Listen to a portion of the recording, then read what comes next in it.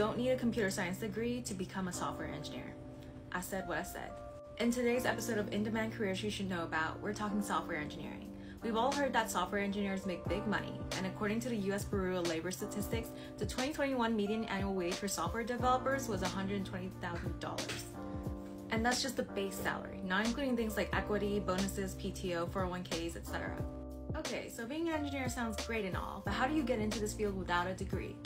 By having the right technical skills. So knowing popular programming languages like Python, Java, C++, and Scala. You'll also need to build a portfolio to showcase your skills and how you applied them to projects. And guess what? You can do all of this through professional certificate programs, which are these online training programs taught by industry experts like Meta and IBM that are designed to get you job ready within months. Some popular certificate programs listed here.